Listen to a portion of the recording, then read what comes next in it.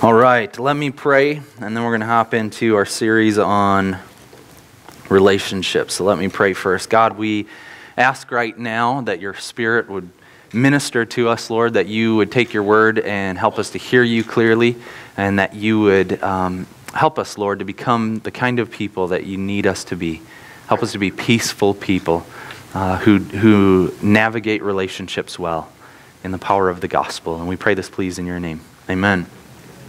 All right, so we're going to talk this morning about being a person of peace. In fact, in 1 Corinthians 7:15, we're told that God has called us to live in peace. There's a letter from a senior minister to a younger minister, and he tells them this in Titus 3, verses 1 and 2, remind the people to be subject to rulers and authorities, to be obedient, to be ready to do whatever is good, to slander no one, to be peaceable and considerate, and always gentle toward everyone. In other words, Paul is writing to Titus saying, here's what we need to teach the people to be. Peaceable people, considerate people, people who are gentle, people who in their relationships they display the gospel. And so that's what we're going to do this morning. We're going to look at this way of peace. And there's some Bibles scattered around here. And if you get with me to Colossians chapter 3, we're going to look at how to grow in being a peaceful person. It should be on page 955, but we're going to get there and get into that text in just a minute. Now, what we've noticed as we kind of went through this series is that the way that we talk really reveals the condition of our heart. Proverbs clues us in on this. In fact, it says in Proverbs 15:1, a gentle answer turns away wrath, but a harsh word stirs up anger. And so how we communicate in the midst of our relationships really reveals the condition of our heart. And I was doing premarital counseling a couple years ago, and this couple, they were going to have their ceremony at their home. And so they were getting the yard ready, and they were getting the house ready. They're going to have a bunch of guests and people around. And the gentleman, he was building furniture in the basement. And the bride was invited all these people over to help in the yard. And so he was down in the basement finishing up this bar, and then he was going to put the clear coat finish on it. And so that's what he was working on. And all these people show up, and so she's ready to get going on the yard work, and he's down in the basement and putting this clear coat on, and she's like, well, he's not coming up, so let's work on something else. So we've got some boxes that need to go down in the basement to kind of let him know, hey, we're here, we're ready, let's get working on this. And so they start marching all of these boxes down, and he freaks out because all of a sudden all the dust is, there's all this dust, and he's putting the clear coat on, and all words start coming out of his mouth and out of her mouth, and they got together with me, and they're like, we almost called off the wedding. And I was like, man, this is crazy. But we recognize that in relationships that things can escalate very quickly. And the way that we communicate, it has the ability to either cool the scenario down or to stir up anger. A gentle answer turns away wrath, but a harsh word stirs up anger. And so what we want to do is we want to learn how to become people of peace so that even when the conflict episode is happening, we have the ability to, in the power of the gospel, graciously interact with other people. That's what we're after this morning. And so if you're in Colossians chapter 3 now, there's several different things here, and we're just going to work our way through it, but we're going to start in verse 5 of Colossians chapter 3. And so the first thing, here's what we're trying to do this morning. We're trying to figure out how could we grow in our ability to be peaceful people. So number one, we have to put sin to death. Verse 5 puts it like this, put to death, therefore, whatever belongs to your earthly nature. Put sin to death. There's an old Puritan, John Owen, and he wrote this book called The Mortification of Sin. Kill sin. This is what he says in that book. Do you mortify? And that just means that you're putting to death sin. Do you mortify? Do you make it your daily work? Be always at it while you live. Cease not a day from this work. Be killing sin, or it will kill you.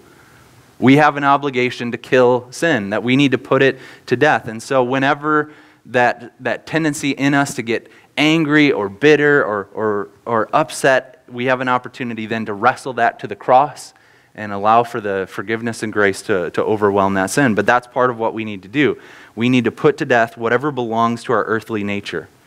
We need to put to death. And so that's a major assignment in the Christian life, that we would figure out how to take sin and wrestle it to the cross to kill it there. We do not want to manage sin. We don't want to try to minimize it and say, you know what, I just want to figure out how to get this, at a lower level in my life. No, we take sin and we kill it. And that's what we do as believers. So we need to put to death, therefore, whatever belongs to the earthly nature. Here's the second thing that we need to do if we're going to grow in being peaceful people. We need to call sin, sin. Here's what's interesting. If you keep going in verse 5, it gives us this list. Sexual immorality, impurity, lust, evil desires and greed, which is idolatry. Because of these, the wrath of God is coming. So it starts out, the head of the list, it's got all of these extravagant sins, and it reminds us that the wrath of God is coming on account of this kind of sin. And so he's willing to kind of say, this is what it is. But then notice what he says in verse 7. You used to walk in these ways in the life you once lived, but now you must also rid yourself of all such things as these: anger, rage, malice, slander, filthy language from your lips, and do not lie to each other. In other words, there's all these relational sins as well. We've got those extravagant ones on the front end that we know: sexual immorality, lust, evil desires, and greed, idolatry. Those are inappropriate for a believer. I mean, we don't have to be told that. We just know it intuitively. We should not engage in those sorts of things. I can think about how devastating it would be if I were to engage in sexual immorality, what it would do to my family, what it would do to my ministry. I know that's totally inappropriate, but here's what Paul does. He also says, not only those things, the extravagant sins that we're very quick to point out and say, no, we shouldn't do that, but also relational sins. This anger, this rage, this malice, slander, and filthy language. Those sorts of things as well are also sin.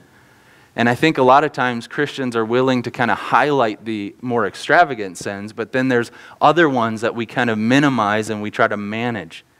And Paul is saying here that we need to call sin what it is. It is also a sin when I come home from work and I speak to my wife in a way that's full of these sorts of relational sins. Okay? That's what we need to see.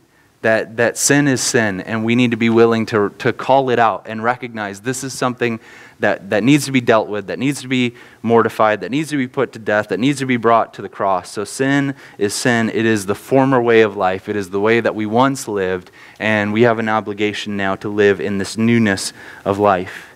So number one, we need to put sin to death. Number two, we need to call sin what it is. Then number three, we get to put off and put on. There's this principle of taking things off and then putting things on. And we see that there in verses 9 and 10. It says, do not lie to each other, since you've taken off your old self with its practices, and you have put on the new self, which is being renewed in knowledge in the image of its creator. So we engage in this process. The Christians engage in this process of taking off these elements of the former way of life. And then we have an obligation to also put on what is appropriate for the children of God. And so in our mind, we should be thinking through, okay, well, what does this look like? Well, we need to, whenever we recognize that we're engaging in relational sin, that we should be thinking, I have to take this off, and I have to be willing to put on what God wants for me. This is the gospel process of becoming more like Christ, that we are looking at the sin items in our lives and we're saying that this is no longer appropriate. I'm a new creation. I'm taking this off. This was an old way of life. This is a former way of life. And then I'm going to replace that with the power of what Christ wants me to do in the midst of our relationships. And so there's this principle of putting off and putting on. A few weeks ago, we were going to a funeral service in Chicago, and so I'm getting ready for to head in with Ash and the kids, and I get myself dressed, and Ash looks at me and she's like, "You gonna wear that?" I was like, "Yeah, I'm gonna wear this," and she's like, "Well, I don't know if that's really the appropriate attire for this. You kind of look like a hipster farmer," and like, sweet, I like that. I grew up on a farm. But she says, you should probably wear this. And she kind of sets out the stuff that she felt like would be appropriate. And so what do? I'm like, oh, I guess so. I'm so frustrated by this scenario, and I reluctantly put it on. And there was a moment where I was in the closet putting this stuff on, and I'm like, oh, this stuff is so uncomfortable. And I like kick my laundry basket, which is wicker, and so it like explodes. And I'm like, that is so unimpressive. But here's what's happening. There's this old way of life that's coming out of me, this former way of life, this anger, this rage, it's low-level stuff that's coming to the surface, and it's a relational sin. It's what we see here in this text, is this idea that, okay, yes, I'm not going to engage in sexual immorality, but when this sort of sin comes out, I need to be able to say, this is what it is. It is sin. That there's something in my heart that is not right. And I have an obligation to put this off and to replace it with this different way of life. And so we have this idea here of putting off the former way of life, putting on what is appropriate, that's being renewed in knowledge and the image of its creator. What's incredible for Christians is that we are being constantly transformed into the image of Christ. That God uses these opportunities in our relationship to make us more like His Son. And when we participate by faith in what He's doing, it becomes this thing that helps us to grow, where the sin nature is being revealed in us, but then we're taking it to the cross and we're finding forgiveness and grace. We're putting those things off and we're putting on what Christ would have us to do in that scenario. Then the next thing that we see here is that we do not let our differences divide. It puts it like this. It says in verse 11, here there is no Gentile or Jew, circumcised or uncircumcised, barbarian, Scythian, slave or free, but Christ is all and is in all. We do not allow our differences to divide. Now in this list, obviously there are significant differences. There are different categories of people, different ways that you might think about people. And this is reminding us that in Christ, we do not let the differences become a point of division. Because if we're believers, then we share the most fundamental and important thing together, that we are in Christ and Christ is in all. And so the differences that come out in our relationships, they cannot become an opportunity for us to engage in conflict and to participate in sin. If we're in Christ, then the relationships that are forged in Christ, we have to be willing to let secondary matters kind of be secondary matters. We are brothers and sisters in Christ. Our differences cannot be something that would cause us to divide. So I was thinking about another example of this, and the one that I often bring up in premarital counseling is the difference between Ash and I. There's so many significant ones, but one of them is just the way that we were raised. She grew up with 2 sisters and no brothers. I grew up with 3 brothers and no sisters. So we're very different in that regard. Our experiences were very different. And I remember the first year that we were married, it was the Christmas season.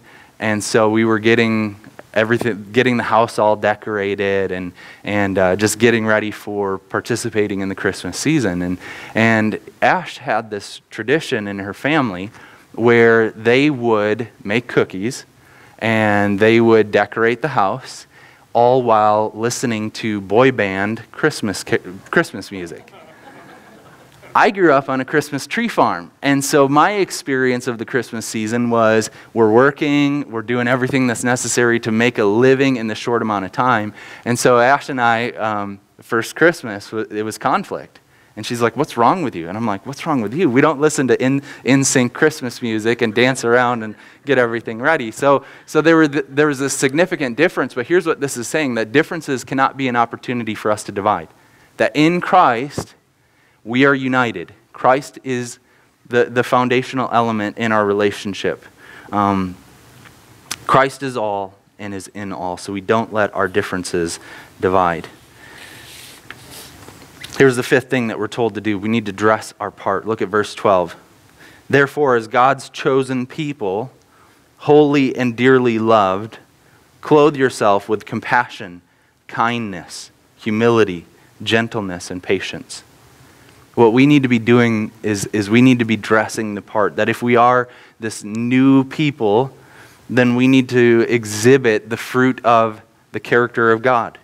As God's chosen people, we belong to God. If we're in Christ, we are His. We're His treasured possession. We are holy and dearly loved by God the Father. And so what we need to do then is we need to put on these characteristics that would be fitting for us as the children of God, as the people of God. We need to be clothing ourselves with compassion. That in our relationships that we're looking for opportunities to show compassion to others. That we should be clothed with kindness. That we should be looking for opportunities to be a blessing and to be kind and thoughtful and caring to those around us. That we should be marked with humility. That we should be full of gentleness in our relationships. When you evaluate the condition of your relationships, do these things come out? Would you be able to say, this is what's going on because I'm in Christ and God is renewing me in the image of my Creator, that I am putting on all of these different elements, that I'm full of compassion and kindness and humility and gentleness and patience? If not, then this is the agenda that we have before us this morning. Put these things on. Put on these characteristics of Christ Himself. And obviously, it's not something that we just kind of muscle up and go, I'm going to do this. I'm going to be better. I'm going to be awesome. It's what this should do is it should cause us to be very dependent on God. That we should be praying, God, this is a supernatural thing. And I need your Spirit in me to fill me with these sorts of things. And so we need to dress our part. We need to be putting on the characteristics of Christ Himself. Compassion, kindness, humility, gentleness, and patience. And then we're told the next strategy to grow in being people of peace is that we need to put up with one another. Look at verse 13. Bear with each other. Bear with each other. In other words, be patient in the midst of your relationships. We're all a work in progress. And what we have a tendency to do is to look at other people and say, you ought to. You should be a lot further along. You ought to be doing things in this sort of way. But we're reminded of the long game that God has here. That He is slowly and patiently recreating us in the image of His Son. And so the relationships that we have give us an opportunity to trust God with that long game. That the relationships that we have, we can't be thinking, why aren't you further along than this? Why don't you understand how we ought to be in relationship with one another? No, what we're told here is that we need to put up with one another. We need to bear with each other and recognize that our relationships are a gift. And that if we can be patient in the midst of our relationships, then we're growing in godliness. And so the sixth thing that we need is to be patient. The seventh thing that we need to do is to forgive. Look at the second half of verse 13. Forgive one another. If any of you has a grievance against someone, forgive as the Lord has forgiven you. So what we get to do then is in our relationships and in the midst of conflict, we have the opportunity to display what God has done for us. As forgiven people, we get to extend forgiveness to others. That if there's a grievance, if there's a problem, if there's something that's going on, we as Christians ought to be the kind of people who can offer and extend forgiveness to others very quickly. Not in a superficial way to get past the conflict, but in a genuine and sincere way, recognizing that we were enemies of God, and while we were enemies, He pursued us in love and reconciled us to Himself. We're forgiven people, so in our relationships, when there are grievances, we should be the ones who are pursuing forgiveness as part of the agenda. And so that's the seventh thing there, that we need to be people who can forgive well. The eighth thing is that we should love. Verse 14, and over all these virtues that he just laid out for us, over all these virtues, put on love, which binds them all together in perfect unity. Love is the essential element of the believer. Love is the thing that we need to put on over all of these other virtues. It binds them all together in perfect unity. So love is really what we're after here. Love needs to mark our relationships. Love is something that we need to pursue. And then verse 15, we're reminded that this is all about peace. Let peace rule. Let the peace of Christ rule in your hearts, since as members of one body, you are called to peace. So let the peace of Christ rule in your heart, since as members of one body you are called to peace. This is our high calling, to be peaceful people. And this reminds us that this whole thing, this whole section of Scripture that we've been looking at is really an extended application of the gospel. What we need to do is learn to have our hearts so radically transformed by what God has done for us, that we have experienced that God loved us enough to send His Son Jesus to die in our place, that we've been reconciled to God the Father through faith in His Son, and that we can experience peace then, the peace of Christ, that our relationships then can reflect that as well. So because we have the peace of Christ ruling in our hearts, then we can extend peace in the midst of the relationships that we're in, and we are called to this. I mean, Christians are called to this certain way of life. We've been saying this over the last several weeks, that we want the characteristic, the culture of this congregation to be one where it is relationally beautiful. We want our congregation here at the McChesney Park campus to reflect the culture of the gospel. So I don't care if we get a lot of other things wrong. But if you come in here and you recognize that this is a place where relationships are beautiful because it's a bunch of people who have been changed by the gospel, and that shows up in the way that we relate to one another, that's our goal. That's our agenda. We want that here. And so we're praying for that we would be people who the peace of Christ is ruling in our hearts, and it is then overflowing in the midst of everything that we're doing together. We want to be a part of a gospel culture. And I hope that you will join me in that. So we've seen here in Colossians chapter 3 that there is a way for us to grow in peace. There is some work to do. There are certain things that we need to be engaged in. We need to put our sin to death.